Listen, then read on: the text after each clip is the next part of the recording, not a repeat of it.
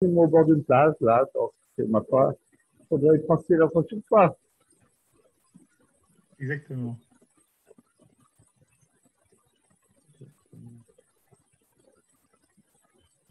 Ouais, c'est parti. Parfait. Alors, c'est un plaisir particulier pour moi. Ah, sorry. Sorry. It's a special pleasure for me to welcome Alfred Califor from NYU and South Pole. He's going to talk about a version that we didn't hear yet. Non-additive Bernstein Schrodinger problem, and of course, with application to economics, we very good. Thank you. The floor is yours. Okay, thank you very much. Very glad to be virtually here. Thank you, Leonard. Thank you, Jean-Claude. Thank you all for organizing this. I'm going to talk about the same kind of equations that have been discussed during this workshop, but with a twist towards economic applications. So actually, my talk is going to be in two parts. I am going to first motivate this equation from an economic standpoint, and this is not new work. This is work that has been done in the past 15 years. There's a landmark paper in that field by Choo and Seo. There is some work that I did with Bernard Salanier and also with Arnaud Dupuis. So all this basically is the precise set of description of the utilities that we should endow the agents in order to have an equilibrium, matching equilibrium that is going to look like Schrodinger equations, like a Bernstein Schrodinger system. That's going to be the first part. And then I'm going to impose realistic additions. And we're going to talk actually about a labor market where employees match with employers. And we are going to add taxes, and we are going to see that we will be led to a system that will have similar features, but not exactly. Okay, it's going to be a little bit more general. It's going to be non-additive, as the name of my title says. And we will see some methods in order to solve for basic questions on that system, namely existence, equilibrium, an algorithm that will look very much, that is actually a nonlinear generalization of the IPFP synchronous algorithm. Okay, so that's what we're going to do. And I'm going to talk to you about the set of methods that are going to be used, and the set of methods, the Hilbert metric was mentioned several times. Guillaume showed proof of convergence, which is different from the Hilbert metric, but which is analytic, which basically is a contraction mapping argument. The type of techniques I'm going to show, they have nothing to do with those. I mean, they are not closely related to these. They are based on the theory of M functions. Okay, and I'm going to introduce for some of you, you might not have heard about these techniques. I'm going to provide some reminders and some new results also on M functions. Okay, all this we'll try to do in 15 minutes. So very quickly, because this is known to all, I'm going to talk to you about the Bernstein Schrodinger problem, the basic one, in a discrete setting. Essentially, I have two marginal distributions, which I'm on two sets, two separate sets. These are discrete sets, these are finite sets. I'm going to assume that I have a distribution of workers on a set of workers types. Okay, so Nx is the number of workers of type X, okay, or it's the mass of workers of type X. Think about an infinite population, but where Nx is the frequency of encountering a worker of a given type. My is going to be the frequency of workers of type Y, okay, in its population. And then basically we have seen this system all the time, and I'm going to just display it so that you get used to my notations. So basically, this is an equation in ax and by, and we're looking for ax and by such that the sum of the y of exponential of phi xy plus ax plus by is equal to nx, okay? And then same thing, when we're summing over x, we should get my, okay? So we're looking for this joint transportation plan, which has this shape and which has fixed marginals nx and my, okay? And so there were lots of talks in this workshop on an algorithm in order to solve for this system, the very classical, I learned from it in Rüschendorf's books, so I call it, in Rüschendorf's papers, so I call it the IPFP as Rüschendorf, but it's also called the matrix scaling algorithm or synchron algorithm, lots of other names, RIS. It's a very, old and famous algorithm that has been rediscovered many, many times. And there are lots of proofs of convergence as well. The most straightforward one, although it's maybe not that straightforward, is the Hilbert metric. But again, lots of techniques. And I'm going to talk a little bit about those economic applications that follow from this show and show landmark paper, and that inspired my own work with Bernard Salanier and also Arnaud Dupuis and others. Okay, obviously in machine learning, this is very big due to Couture's paper and Perry and Couture's book. This is now, very, very successful tool in machine learning. Let me talk to you about the economic microfoundation of this system. So we are going to have workers on one type, as I said earlier, and firms on the other side. Workers on one side and firms on the other side. And I'm going to assume that an individual worker, I, and so please interrupt me if there are any questions, because obviously, this is always a little inhuman, these remote workshops. So don't hesitate to ask questions and interrupt me. I would be thrilled to explain. So we're going to have an individual worker I. That worker is of type X. And what is happening? This worker is considering a firm with whom to match. Okay. So what are the data of the problem? The data is that, all things equal, all wages equal, the worker has a given taste for some types of firms rather than others. And this is captured in this alpha XY. Okay. Some jobs are more tiring, okay? Some jobs are more relaxed, some give you social prestige, etc., etc. So this is all captured in this alpha term. But obviously, on top of this, there is also the salary. And here I'm going to make a very important assumption. I'm going to assume that the utility of the worker, if this worker chooses job Y, is going to be the sum of the taste for the job, which is expressed in dollar terms or in euro terms, plus the salary, okay? And on top of that, not only am I going to have those two terms, but I'm also going to have a random parameter, okay? So this random parameter is something that the worker draws. I'm a given worker of a given type. I'm going to draw a specific taste for a given job, okay? This is basically what you cannot explain based on the observables. This is the idiosyncratic heterogeneity that there is. Okay, so this is this additional epsilon term, which I'm basically multiplying by a scaling factor sigma. And I'm going to make a distributional assumption on epsilon.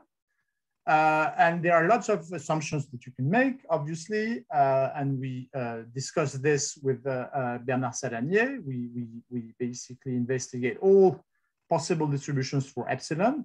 But if you take, for epsilon, a Gumbel distribution, so if a worker I draws a Gumbel vector, an extreme value type 1 random vector with IID components over each type of the jobs, then you can show that you are led to a choice probability of choosing Y because now the choice problem becomes a random choice problem because of this, due to this epsilon that is going to shift the maximum in a random way. So the probability that your utility is maximized at y is going to be equal to the exponential of alpha plus w, okay, scaled by a scaling constant. Okay, so this scaling constant is here, is basically minus ux, where ux is whatever is needed to normalize this term so that it becomes a probability. Okay, so this is the logit framework. This is well known to econometricians. You know, it's well known that if you have a random utility shock, which has a Gumbel distribution, then you have a choice probability, which is essentially a Gibbs distribution.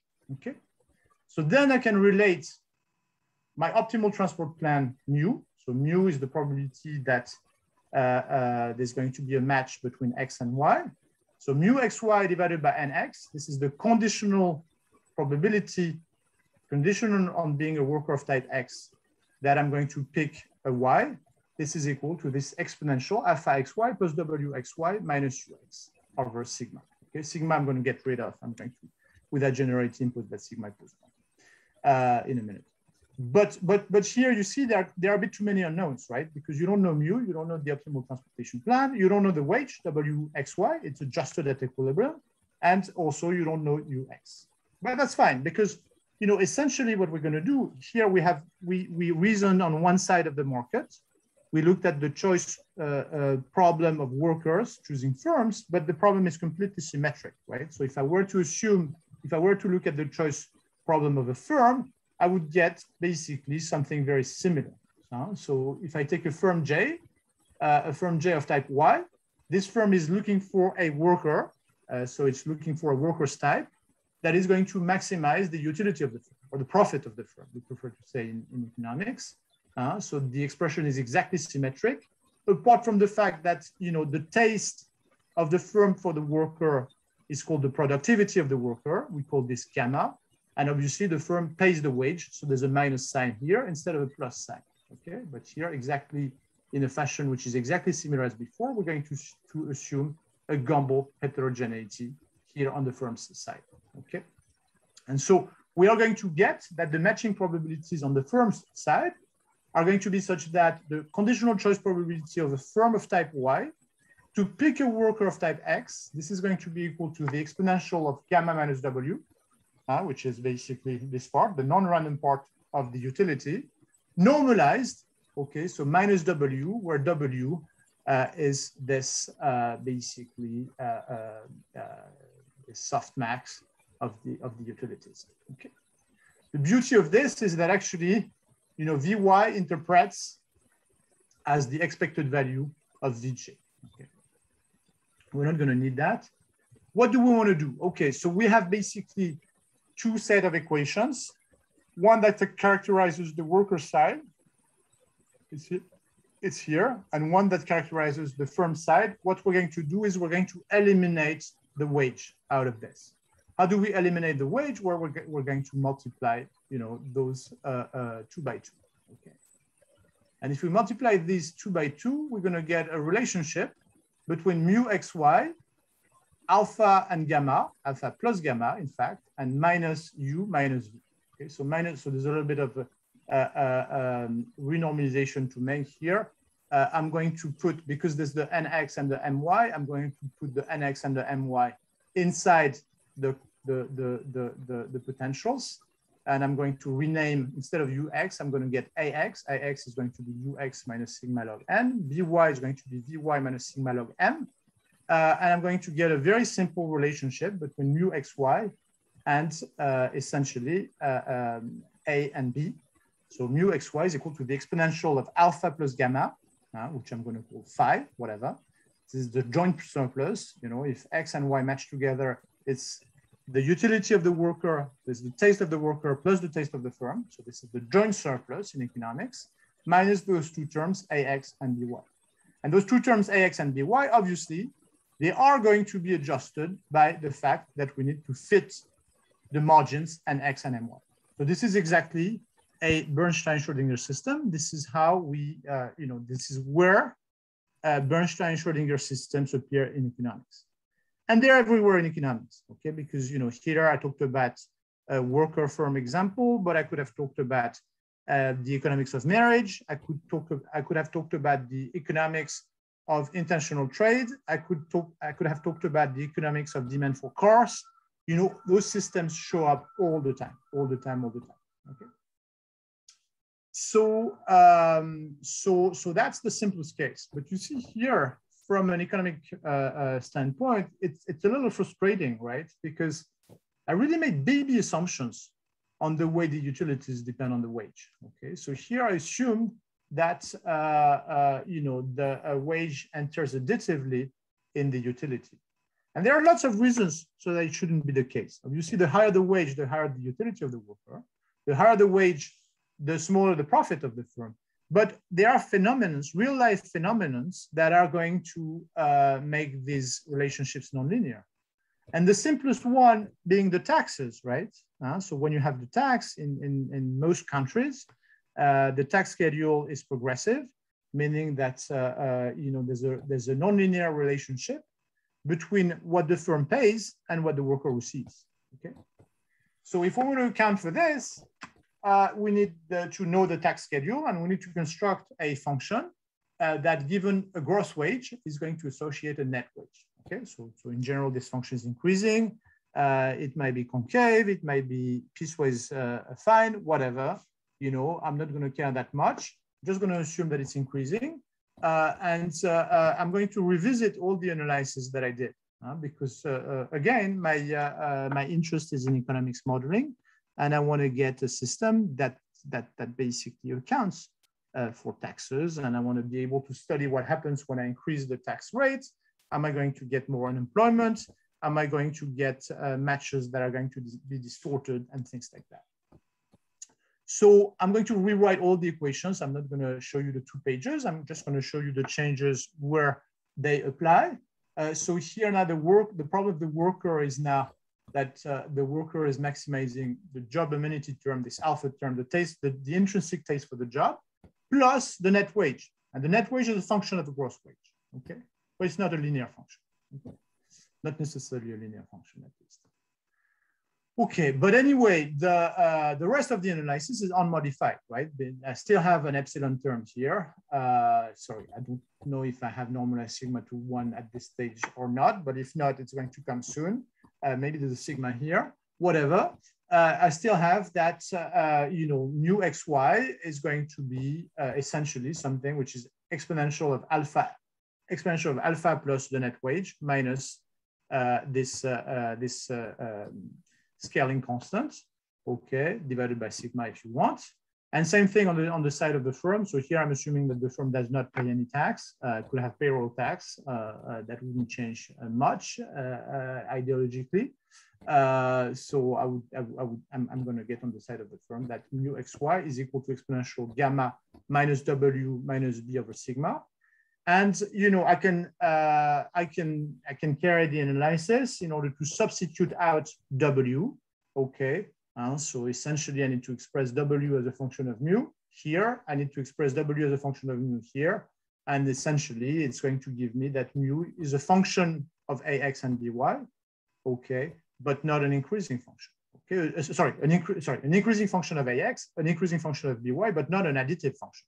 Okay, there's no reason at all that it should be an additive function. Okay, we could work this out. It's very simple. I would, it would involve n-1, the inverse function of n, and so on and so forth. But you see very well that there's no reason whatsoever that m should be an additive function, in the sense that there's no reason whatsoever that mxy should be a function of ax plus by. But still, the ax's and the by's, they're here. They solve a system, which is essentially that mu xy should have the right marginals. So the sum over y of this is equal to nx, and the sum over x of this is equal to my. So this tastes like Bernstein Schrodinger, right? It has the same look and feel. It's just a little bit more general. Okay, if you take mxy to be an exponential of a term plus ax plus by, you're gonna get back to your usual system of equations. Okay. Any questions so far? So let me describe what I'm going to do. I'm going to talk about existence and uniqueness, a little bit computation, but I'll describe at the end of the talk. I'll say why we're still missing an efficient algorithm. Rates are left for future work. Okay, and again, as I said in the beginning, none of the classical methods that are usually deployed to tackle these problems are going to apply here. Okay. I don't think they apply. I'd love to be proved wrong, but it seems that they don't apply fundamentally. And instead, what is going to work is this theory of M functions. Okay. There are links. The theory of M functions, the theory of M maps. So the theory of M matrices. So the linear case of this theory is highly related to Perron-Frobenius theory. So there are links, but you're going to see these are very specific tools that we're going to need. Okay, so what's the idea? The idea is that we have this set of equations. Let me show it to you. Okay, so we have basically unknowns ax and by. So the dimensionality of the unknowns is cardinality of x plus cardinality of y. Okay, remember we're in finite dimension here. We are going to reform what we would like to do. What we are going to do is we're going to reformulate this system as a system of equation QP equals 0. So P is going to aggregate the information provided by A and the information provided by B. So we'll see how exactly, but essentially P is A and B. We are going to show that we can write things in such a way that Q is an M function. Okay. So what is an M function? So an M function is a nonlinear generalization of an M matrix. Okay. So what is an M matrix? Well, an M matrix is a matrix which is a Z matrix. So what is a Z matrix, right? A Z matrix is a matrix that has off-diagonal terms that are non-positive. Okay, all the off-diagonal terms cannot be strictly positive. So they are either 0 or less or equal than 0. Okay, so that's the first property that you need for an M matrix, and the second one that you need is to be non-reversing. Okay, non-reversing meaning what? Meaning that if the matrix A is non-reversing, if whenever you have AP less or equal than 0, term by term, right? And P greater or equal than 0, term by term, component by component, then P needs to be equal to 0. So this is actually usually if you Google it, if you look at Wikipedia or the most basic treatment on M matrices, this is usually not the way those matrices are introduced. Usually people prefer another definition, which is an M matrix is both a Z matrix and a P matrix. But this definition is equivalent. I find it much simpler, actually. So anyway, so there's a nice book by Berman and Plumans on positive matrices where you have all those equivalences, much more, maybe even more than you want to know on the topic. But it's a great read. So anyway, this is an M matrix. What we're going to do with functions, we're going to generalize this idea. Essentially, at least in the differentiable case, an M function is going to be a function such that the Jacobian of the function is going to be an M matrix. But there's a way to define it without assuming differentiability, and it's very simple. So an M function is going to be a function that has two properties.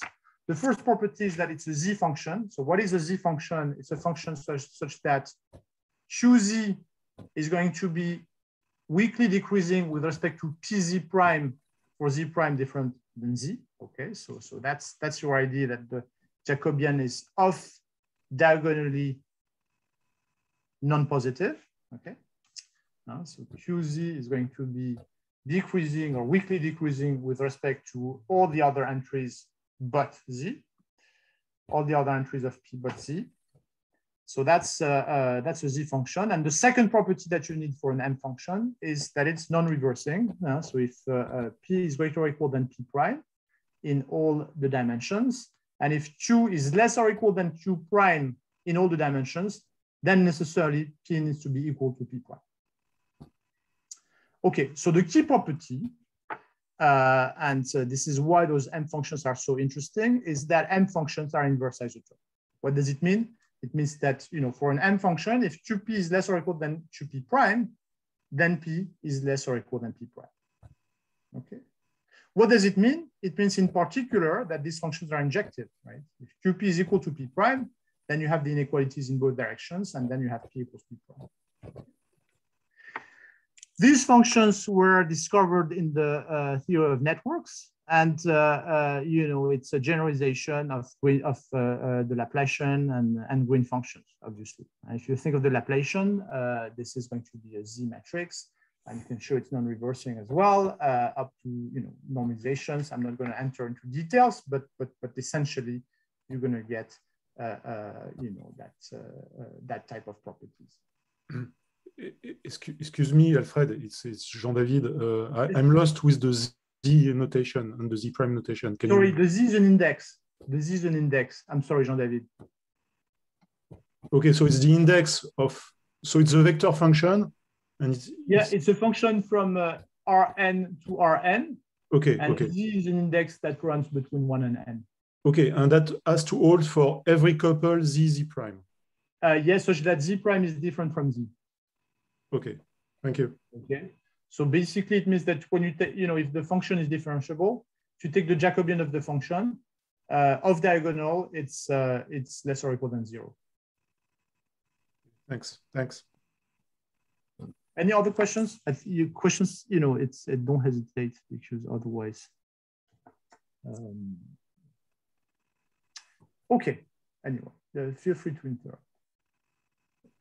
So yeah, that's what we want to do. That's what we want to do. We would like to, and so those functions are very interesting and important in economics because they carry the property of substitutability.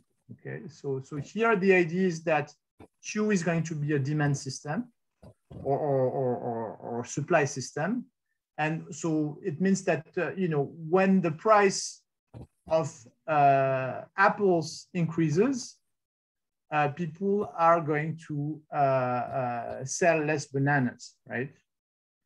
People are going to produce less bananas when the price of apples increase because they're going to shift from producing bananas to producing apples. Okay, so this is the idea of substitutability. Okay, if the price of something increases, we're going to shift from producing something else to producing whatever has increased in price. Okay.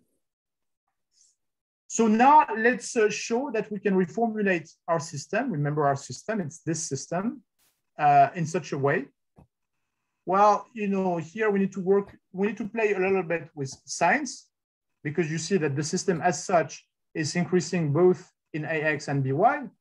But if we want the Z matrix properties, it should be increasing in X and decreasing in BY. Well, that is not too bad, we're going to change the sign. And this change of sign in optimal transport, we encounter it all the time.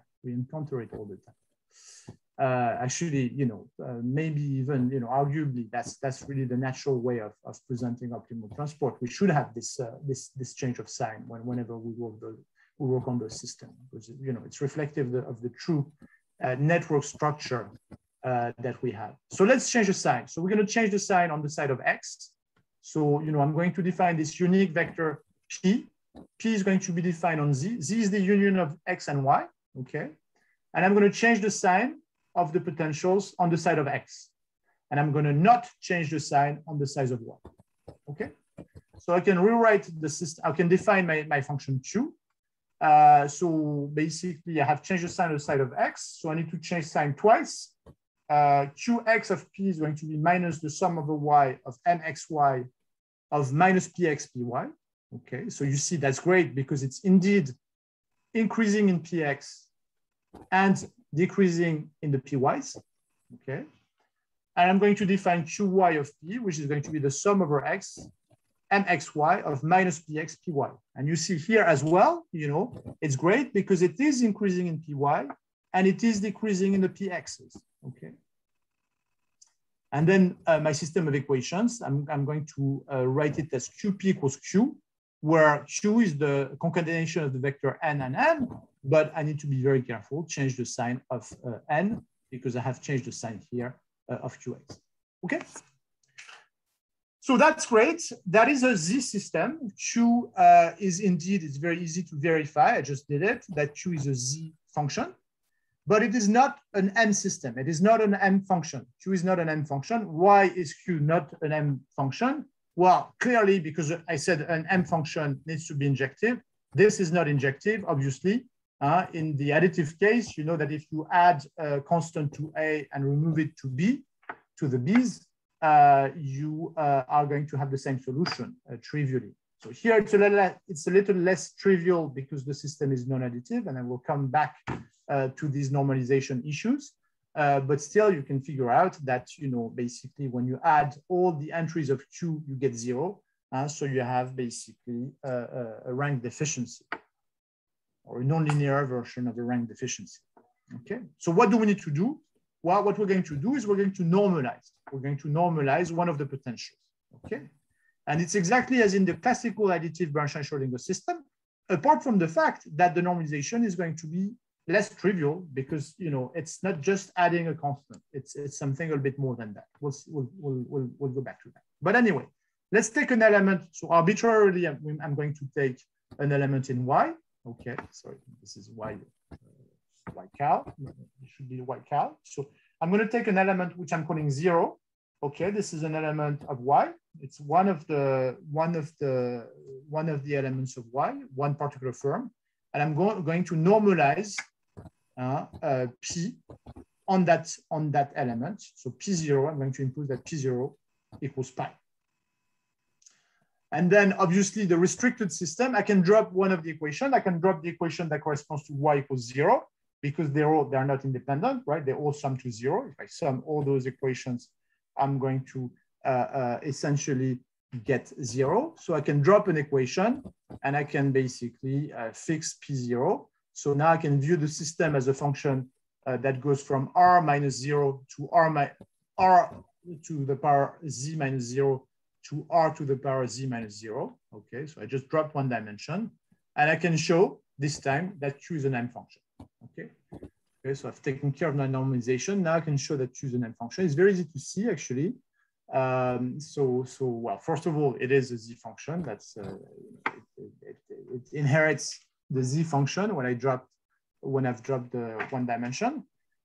But it is also an M function. And why is it an M function? I can show very easily that Q is non-reversing. It's a little argument. I need to assume that QP is less or equal than QP prime, and that P is greater or equal than P prime. And I need to consider the set of Z. So the Z are either X or Y's, but I need to consider Z strictly greater, which is the set of Z such that PZ is strictly greater than PZ prime. And I can show very easily that this set is empty, because if this set were non-empty, I would get an inequality. So here, basically, I can use the fact that Q is a Z function. I would get an inequality that would violate the fact that Q is less or equal than Q prime. Okay. So I have shown that Z strictly greater is empty. So it means that basically all the PZ are equal to the PZ prime for all the Z's. So thus P is equal to P. Okay. So that is quite good because with very, elementary tools, I have shown that Q was injected. So if there is a solution, it's unique. Okay, if there is a solution, it's unique. Now I haven't shown that there were solutions. I'm about to do this now. Okay, and it's going to be a little bit more involved. And again, this is where basically we had to extend the theory of M functions to develop specific tools for existence. Okay, but here I'm going to show you the proof in the case of this very particular system, bipartite system, because we're interested here in optimal transport or generalization of optimal transport, but the theorems we have developed are more general. Okay, so here is our second result. Our second result is that there is a solution. Okay, there is a solution, whatever the normalization is. Whatever the normalization is. So in order to do that, let me show you a little bit the proof. And it's a mix of things that, that are new and things that you are going to recognize. So the first step, and that's quite an easy step, is to show that a sub-solution exists. So when I say sub-solution, remember, if you take all the entries of Q, Q sums to 0, right? So the sum of a Z of QZP is equal to 0. So here, obviously, I am dropping the particular element that I have normalized. Okay, so I'm dropping 0, and again, I'm viewing Q as a function that excludes dimension 0. Okay, so I'm viewing Q as a function that takes values in Z minus 0. Okay, in R to the power Z minus 0 and sends there. Okay. But I'm going to show that a sub-solution exists. So what is a sub-solution? It's basically a P such that QZ of P is less or equal than QZ for all the Z that are not 0. Okay. So that's going to be step 1. The second step is going to basically build a Jacobi sequence that is going to start from a sub-solution. This is very classical, and we're going to recall that it remains a sub-solution and it's an increasing one. So then we're going to have this Jacobi sequence of sub-solutions that are increasing. I only have two solutions, right? Either these sequences remain bounded or they diverge. I'm going to show that they need to remain bounded, okay? And then basically, because they need to remain bounded, they're going to converge, and they're necessarily going to converge to a solution. Okay, question on the strategy? Okay. So if there are no questions, I am going to go ahead with step 1. I want to show that a sub-solution exists. So remember Q, huh? Remember Q, let me show you Q. I have changed the sign on the side of X. So Qx P is minus the sum of the Y, MXY minus PX PY. And on the side of Y, I haven't changed the sign. So it's the sum over X of MXY minus PX PY. Okay. I want to show that there is a P that is small enough such that Q, for all those terms but 0, but the Y that corresponds to 0, is less than minus NX M1. So let's think a little bit about how to do this. Well, first of all, let's worry about, so I have normalized the value of one of the Y's, which I call 0. First of all, I'm going to be concerned with X. I'm going to be concerned with setting the value of P on the X's. And it's very easy what I should do because, Qx of P is equal to minus the sum of a Y of MXY. In this sum here, there is in particular the value of Y that corresponds to 0, which I have normalized. So because I'm summing those M, they are positive, okay? The MXY are positive because I have a sum of negative terms, the negative M's. This is less or equal than the one term that corresponds to Y equals 0. So this is less or equal than minus M of X is 0 minus Px pi, pi being the value of P at 0, at the node 0. Okay. So essentially, what is this telling me? It is telling me that if I set the value of Px such that this quantity here is equal to minus nx, remember is qx, then whatever I then set the value of py, however I set, whichever number I set for the values of py, I'm still going to get a sub-solution at least for the x's, for all of the x's. So that's what I'm going to do. I'm going to set p bar x such that mx is 0 of minus p bar x pi is equal to nx. Okay, and I'm sure that whatever I set for py, okay, the inequality that I'm looking for is going to be satisfied for the x's. And then, well, then now I have 1 for the x's. Now I just need to basically set the value for the y's that are not 0, such that, the sum over x of mxy of p bar x, so I've set p bar x already. And I just need to ensure that, p bar y is small enough so that this thing here is less or equal than my being 2y, and I'm done. Okay, so you see it's very simple. I do this in 2 steps. Okay, so this is the bipartite case. We have something that works for general networks under some properties. It's a bit more involved for general networks, but here it is super simple to have a solution. Once I have a solution, I have half of the work done because I'm going to consider a Jacobi sequence. I'm going to let it grow. I'm going to let it evolve. And again, it's going to be increasing. And either it's going to stop. And if it stops, it's going to stop at the solution. But if it doesn't stop, it's going to diverge. So then I need to show it that it's impossible that it diverges, which is what I'm going to do. But first, let's talk about Jacobi sequences. So Jacobi sequence, obviously, basically, the Jacobi algorithm consists in setting the value, updating the value of PZ, such that when you keep the previous values for all the other entries, you are going to solve the equation that corresponds to index Z. Okay, so this is a Jacobi sequence. Basically, I can do this in parallel. So I can set the value of pt plus 1z such that qz of pt plus 1z, pt minus z. Pt minus z is the vector with all the other entries but z. So here, that one I'm taking the previous value of p is equal to qz. Okay. It's very easy to see that pt, if you start from a subsolution, at every point in time, you're going to keep a subsolution. So PT is always a subsolution. That's just manipulation and use the Z function property of Q. And also that is going to be an increasing function. Okay, it's very easy to see why it's increasing. You start from a subsolution. So if you had replaced PT plus 1Z by PT here, you would get an inequality. Now, QZ is increasing in PZ. So necessarily you need to have PTZ less or equal than PT plus 1Z. Okay. So you have an increasing subsolution. We're going to use that quite a lot. We're going to use the fact that it's increasing quite a lot. Just a remark, because we've heard talks about the IPSP, synchron algorithm, matrix scaling, RIS, and all this. In the additive case, this algorithm is exactly this. It's exactly synchron. Okay, it's exactly synchron. Okay, so basically here we have a nonlinear analog of this algorithm.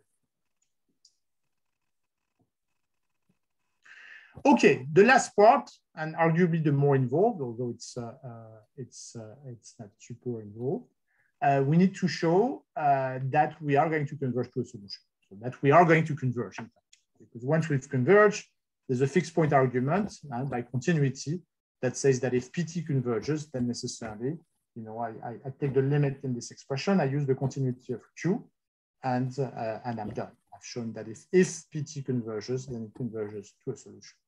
So why does it converge? Well, it cannot blow up. PT cannot blow up. So let's show this. Okay. So the first idea is to say, well, so I have PT is a subsolution. So QZ is going to be less or equal than little QZ for all Z but 0. But remember, if you sum QZ over all the Z's including 0, you get 0. So it means that for 0, you're going to get the inequality in the other direction. Okay, for 0, you're going to get that Q0 PT is going to be greater or equal than Q0. Q0 is M0. Okay, so we're going to use this. We have M0, which is less or equal than Q0 PT. What is Q0 PT? If you remember, it's the sum over X of MXY minus PTX Py, but Py is pi because we've not, sorry, P0, but P0 is pi, we've normalized the value of P0. So what does it mean? It means that at least all the PTs cannot tend to plus infinity.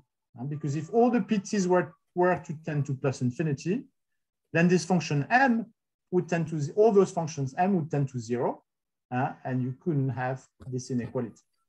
Okay. It's a bit weak because we'd like to show that all of them remain bounded above, but at least we've shown that at least one is remaining bounded above.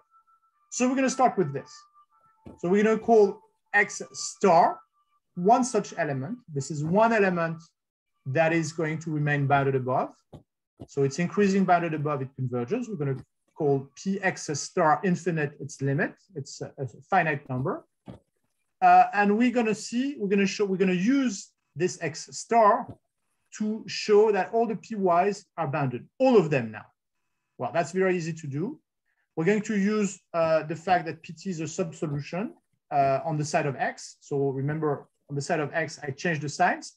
So writing that it's a subsolution is essentially saying that NX star is greater or equal than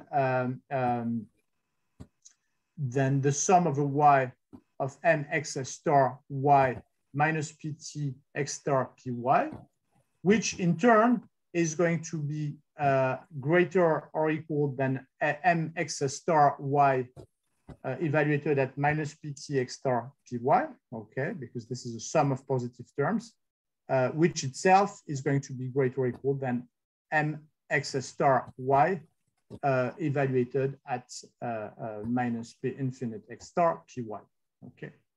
So what does it buy you? MX star Y is increasing in PY. It's going to buy you that PY remains bounded above. Okay. So it's bounded above, it's increasing. We're going to call P infinite Y its limit. Okay. So now we know that all the PYT are going to remain bounded. They're going to converge. And we're going to use that in the final step to show that now all the PXs are going to remain bounded. Okay, and this is a last manipulation, and again using the subsolution property, and this is what we're going to get. Okay. So what we're going to have is that PX is going to remain bounded above and thus converge.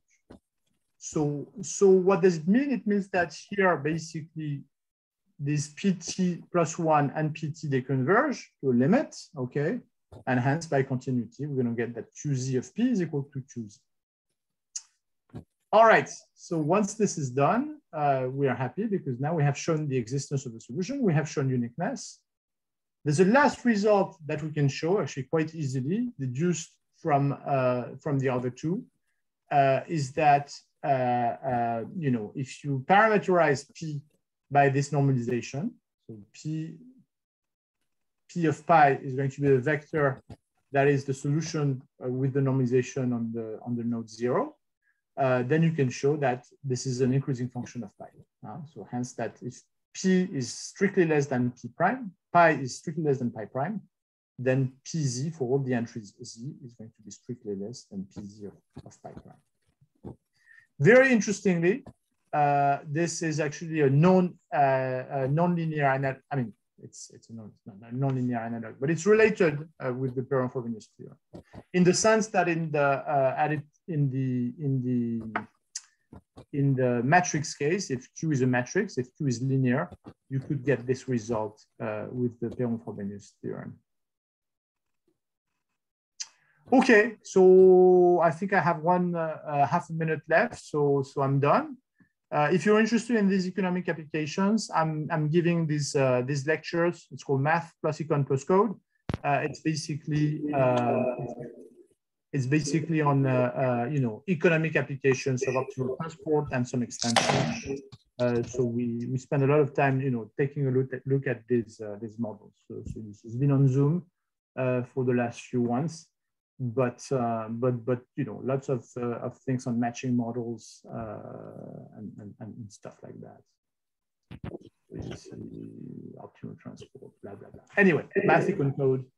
You can use this. You can use this website if you're interested.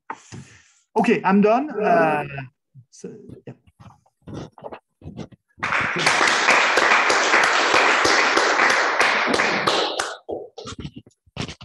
So, any question here or online? Here, maybe. Thank you, Alfred, for this very nice talk. I didn't know at all you described. It's very fascinating. So just to be clear, so this is absolutely not connected to optimization problems. These are things that cannot be formulated in a variational way, right? Yeah, and I can show you why, actually. I can show you why, because if you take this system, if this were to be an optimization problem, the Jacobian of this system would be symmetric. You can show that the Jacobian of the system is symmetric if and only if this is a function of AX plus BY. Oh, okay, beautiful. Okay, all right, thanks. And is there some I don't know anything about this, but is it somehow connected to like topical, monotone maps or topical maps that people study in nonlinear Perron-Frobenius theory, or is it something that's totally different tools? And so I don't know a lot about nonlinear Perron-Frobenius theory. What I've seen, because this guy, so actually there's a nice book on nonlinear Perron-Frobenius theory, which is by this Lamens. Lamens is also the author of this book on positive matrices. Yes, related, of course. But they make an assumption of positive homogeneity, yes. which I don't, which I can't work with, because there's no reason, in the settings that I'm looking at, there's no reason that we should have positive homogeneity. Okay. So they assume a very particular shape of invariance with respect to the AX and the BYs. I don't know if other people have dispensed with this thing. Here it's almost all the time. Do they have this? Yeah. This is a fundamental hypothesis. Yeah, right, exactly. And also, you mentioned rates. That's future work. I mean, do you have some ideas that could be used to find rates? Well, so rates is definitely related to Perron-Frobenius, right?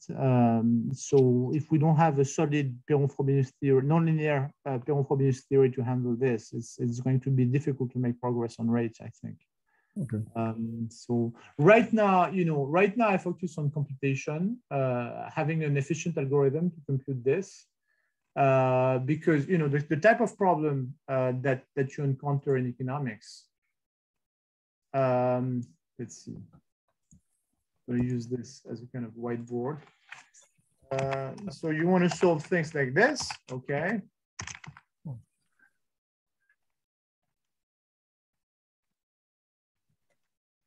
Okay, so I've shown something like this.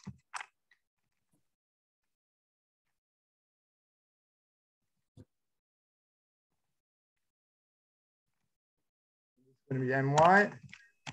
I said, well, let's normalize one of the BYs. Okay, this is what I showed. But in economics, what would be interesting is to, in fact, replace this normalization by something that says that some function with some properties of A and B is equal to 0. For instance, there might be a cap on salaries. Or they might be a minimum wage, or so in that case, if it's a minimum wage, I'm going to have that a function, whatever, there's a relationship of obviously between AX, BY, and the wages, and I can use that to express that there's a minimum wage, and that WXY cannot go below something. That is going to give you your normalization, basically. So this is a more general normalization. Obviously, there's one way to do, which is, okay, I know how to solve the system when I normalize one value of B. So I can run Jacobi. For each value of pi, I can run Jacobi.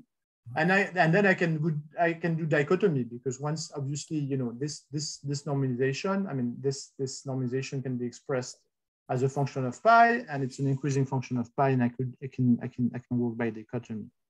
But that's super inefficient. That's solving far too many times this Jacobi system. It must be a direct way, but I think it's hard to find a way to solve the algorithm directly with the normalization. I don't know if I've been clear, but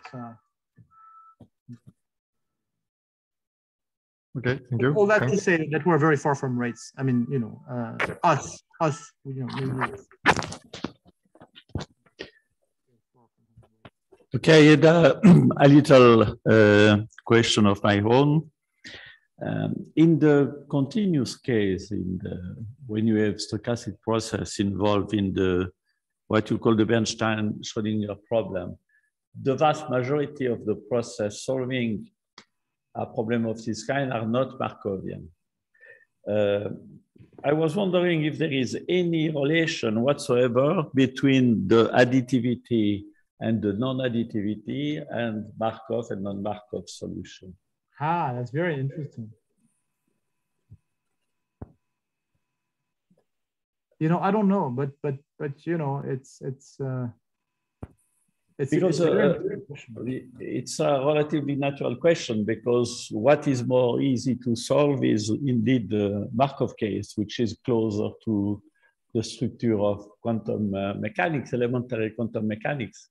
And the next step is when you are in quantum statistical mechanics. So the solutions are not Markovian anymore, but they are well defined. So I was hoping that there is a kind of trivial relation that I don't see between Markov, non-Markov, and additive and non-additive. But maybe there is none. Yeah, there must be something. I agree with you. There must be something, but okay. Anyone in the room has an idea about this? No? Okay. So then thank you again, Alfred.